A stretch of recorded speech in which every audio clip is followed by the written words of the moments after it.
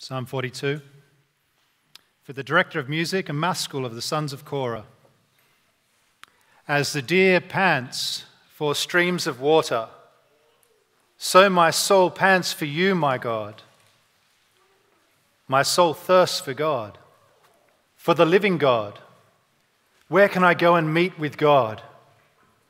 My tears have been my food day and night, while people say to me all day long, where is your God? These things I remember as I pour out my soul, how I used to go to the house of God, under the protection of the Mighty One, with shouts of joy and praise among the festive throng. Why, my soul, are you downcast? Why so disturbed within me? Put your hope in God, for I will yet praise him, my Saviour and my God. My soul is downcast within me, therefore I will remember you. From the land of the Jordan to the heights of Hermon, from Mount Mizar, deep calls to deep. In the roar of your waterfalls, all your waves and breakers have swept over me. By day the Lord directs his love. At night his song is with me, a prayer to the God of my life. I say to God, my rock, why have you forgotten me? Why must I go about mourning, oppressed by the enemy? My bones suffer mortal agony, and my foes taunt me, saying to me all day long, where is your God? Why, my soul, are you downcast? Why so disturbed within me? Put your hope in God, for I will yet praise him, my Saviour and my God. This is the word of the Lord. Well, Happy New Year. Or is it? How are you feeling at the beginning of 2020? The person who wrote this psalm wasn't feeling very good at all, were they? Why, my soul, are you downcast? Why so disturbed within me? See, Psalm 42, and it's actually Psalm 43 as well. We're just focusing on Psalm 42, but really it's one whole psalm. It's a prayer for when God seems distant, when you feel God has forgotten about you and your circumstances.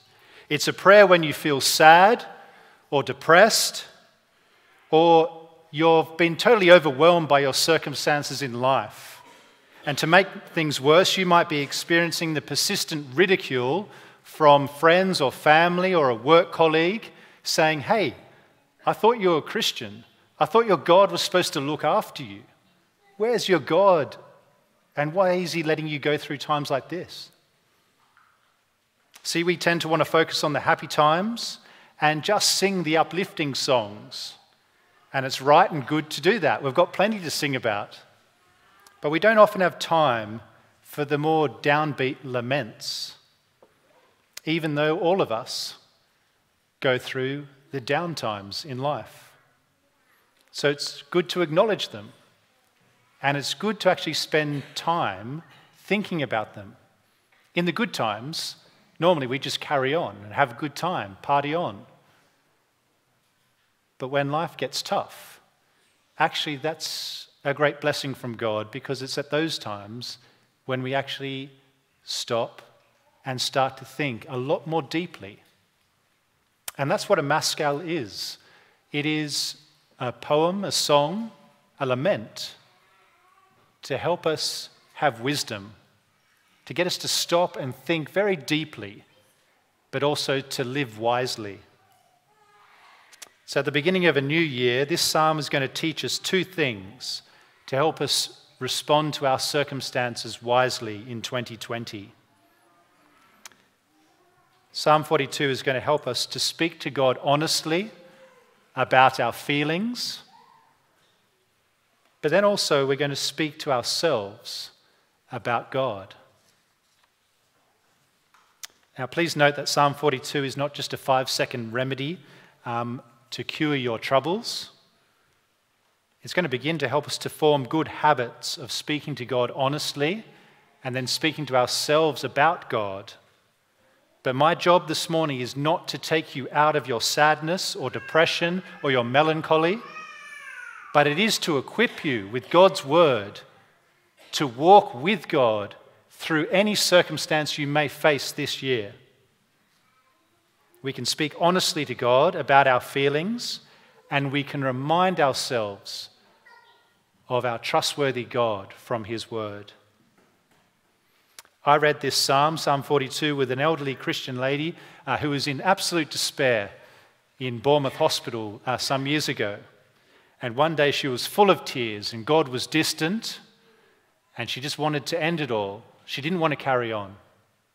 The next day I went back and she was sitting up, perky, eating her breakfast and saying, you know, in the night, I put my trust in God again. I remembered that my God is close to me, hasn't left me, hasn't forsaken me. Overnight, a change because God's word brought comfort. I read this psalm also with a man last year, and we reread the psalm. And the following week, we reread the psalm. And the person said to me, look, we've read it before. I know the facts, but I'm just not feeling it. But actually, I know the truths that it's speaking about. Here's someone who was not going to be overwhelmed by their feelings, even though they were very much struggling with their feelings for a very, very long time. See, Psalm 42 tells us that God is not surprised that even Christians experience downcast days. And we might feel surprised about that. We might feel a little bit anxious that, oh, well, as a Christian, am I allowed to feel a little bit down? God isn't surprised. And he gives us psalms like this so we have words to speak to God about how we're feeling. Why, my soul, are you downcast? Why so disturbed within me? Put your hope in God, for I will yet praise him, my Saviour and my God. Let's look at the person in the psalm and see how they're feeling and what they do about it. This person is feeling far from God, and they're feeling cut off from the people of God. But notice, they're still speaking to God. See, we don't have to have it all together before we can approach God in prayer. We can be honest with God about how we are feeling. And God knows how we're feeling even before we've spoken to him. This person is in the far north of the country. Verse 6, they're on Mount Mizar. It's miles away from Jerusalem, where in Old Testament times they went to meet with God and God's people in the temple. The psalmist is physically distant from God in Jerusalem, but they're also feeling spiritually distant too. Verse 1, as the deer pants for streams of water, so my soul pants for you, my God. My soul thirsts for God, for the living God. Where can I go and meet with God? This person's saying they're in a spiritual drought. Verse 1 and 2, it's a picture of the deer staggering across the drought-stricken land, their tongue hanging out, looking for any sign of water. Probably lions lurching in the background, ready to pounce. And you can almost hear David Attenborough's voiceover. The deer pants for streams of water, but does not experience any refreshment, and there are no rain clouds on the horizon. So that's the best I could do. It's a deer in the desert, a dry mouth thirst. That's what this person is feeling like spiritually. They're saying, I'm dry. I need refreshing water. I need you, God. Verse 2, my soul thirsts for the living God. Where can I go?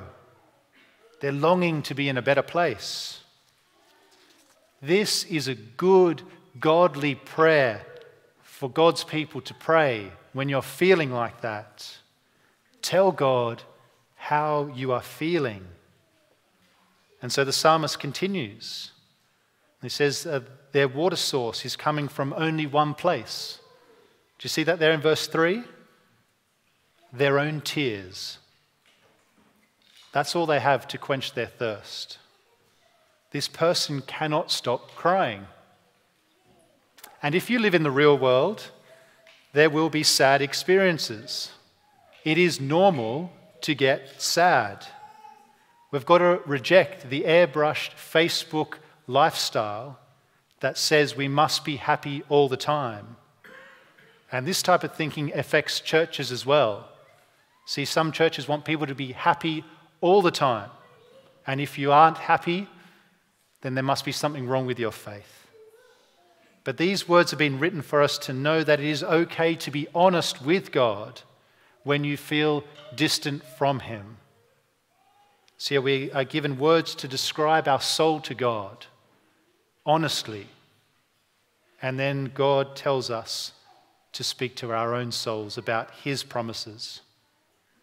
So this year, make it a year where you see clearly that you can speak to your God honestly about how you are. But make it a year where you read His word to remind you of how secure you are in Him. Now, why can't this person get back to Jerusalem? Well, we don't know. Are they sick? Are they in hiding? Has the border been closed? They don't have a visa? Are they in exile? Are they in prison? Well, we're not told. And to add insult to injury, the people around this person are mocking him. Verse 3, people say to me all day long, "Where is your God?" They'd be saying things like, "Well, it doesn't seem like God's on your side at the moment. I thought God loved you. I thought He would care for you, help you. It just looks like He's forgotten you. Why don't you forget Him?" Have you ever felt like you've been in a spiritual desert? A spiritual drought? Have you had to put up with ridicule? Work colleagues, family or friends? Because you continue to trust your God, even when He might appear to be distant? A Christian friend of mine lost their house to a fire, not in the recent bushfires, but they were going through it tough physically and spiritually. And neighbours actually said to them, "Well, I thought your God loved you and looked after you. Well, why did He let your house get toasted?" See, my friend knew that he wasn't immune from the experiences of life, and he still had to grapple with feeling distant from God and face the ridicule of people around him. But actually, he continued to decide to trust, to put his trust and hope in his God. And so this psalmist, he casts his mind back to a better time when he was joyfully praising God. In verse 4, he's longing to get back to the good times. Verse 4, "These things I remember as I pour out my soul, how I used to go to the house of God under the protection of the Mighty One, with shouts of joy and praise among the festive throng." See, he was a son of Korah. He was a musician in the temple in Jerusalem. He was in the church band. He was leading worship, telling people to rejoice in God, their Saviour. See, the same God now feels distant from him, but he knows God can satisfy him, refresh him. He's experienced that before. But even remembering the good times in the past doesn't seem to quite do the trick in the present, to break the spiritual drought. So he's spoken to God about how he's feeling, but now he turns in verse 5 to speak to himself about God. "Why, my soul, are you downcast? Why so disturbed within me? Put your hope in God, for I will yet praise Him, my Saviour and my God." See, this person is not afraid to tell God how he's feeling. He is honest with God. It is really okay to be honest with God. Is that message coming through in Psalm 42? You can be honest with your God. But then, speak to yourself about God. Don't let your feelings run away with you. Speak truth about God to yourself. See, the God who feels distance from this person is still addressed as my God and my Saviour. This psalmist is emotionally at sea, but he is anchored to the rock he calls his God. See, our God is always with us. Emmanuel, God with us. See, life is a spiritual battle. Some days will be full of faith, but the next day will be worried by fears. And so this person in verse 7 feels overwhelmed again. They're longing to drink clear spiritual water from God, but instead they can only see chaos, the chaos of the ocean waves. And they say, I'm drowning spiritually. Waves are breaking over me. I'm in deep water. It feels like life is like a deafening roar of a waterfall crashing all around me, crashing all over me. It's totally confusing. But yet, even in the midst of that confusion, this person finds comfort. See that in verse 8? By day, the Lord directs his love. At night, his song is with me. This person lies down on their bed at night and they trust God. They fall asleep, but in the middle of the night, they wake up and they can feel anxieties starting to rise up within them. And so what do?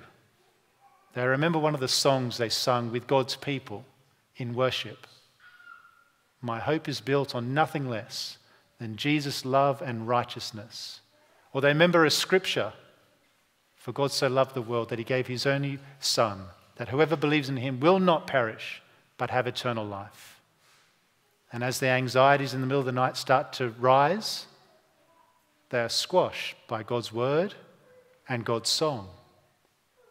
What a great blessing it is to have those at hand in the middle of the night in your circumstances if fears start to rise. See, this person can't fully understand what is going on, but he can understand that God is creator, he is sovereign, he is lovingly in control of all things, and that even though he can't understand exactly what's going on, it is part of God's big plan for their life. But then in the morning, the circumstances become reality again, and this person is in that spiritual battle. They're wrestling. And in verse 9, they say, why have you forgotten me? Why must I go about mourning, oppressed by the enemy?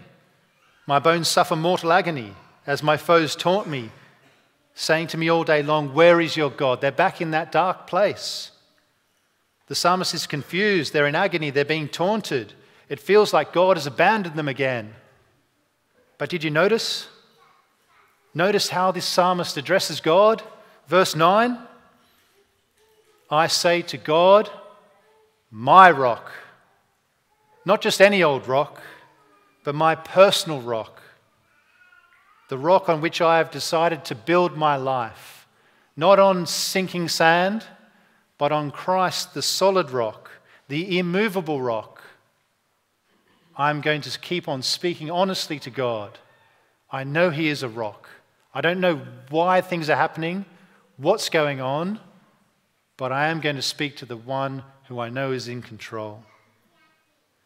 See, this is good, honest prayer, grounded on God's character and promises to him.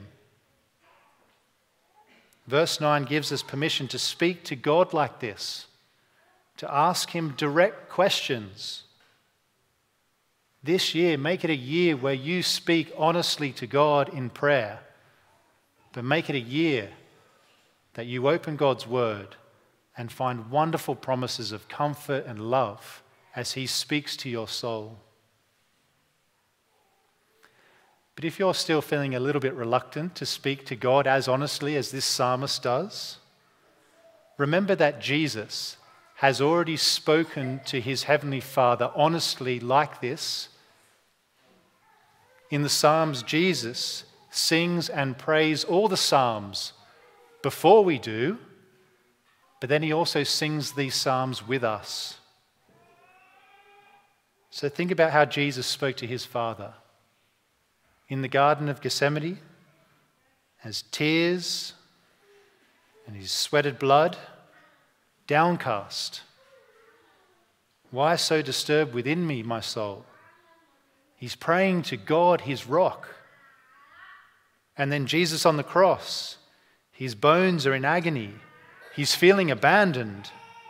People are walking past him and ridiculing him. He said, "You saved others, but you cannot save yourself. Where is your God?" Then Jesus says to himself, "I thirst." And there on the cross he dies in order to quench our spiritual thirst with a fount of living water. Remember, Jesus said to the Samaritan woman when she asked him for a drink, Jesus said, "Everyone who drinks this water will be thirsty again. But whoever drinks the water I give them will never thirst. Indeed, the water I give them will become in them a spring of water, welling up to eternal life." This year, be honest with God about how you are feeling. But this year, speak to your soul about the life-giving water that he offers in his word. Keep your Bible open. Get your Bible reading plan ready. Start the day by feeding your soul with great truths of comfort and joy and love from God, your rock. You might be in a spiritual desert and feeling dry. The promise is you will yet praise your God. It might not happen today. It might not happen tomorrow. It might be months away. But the promise is you will yet praise him, our Saviour and our God. Let us pray.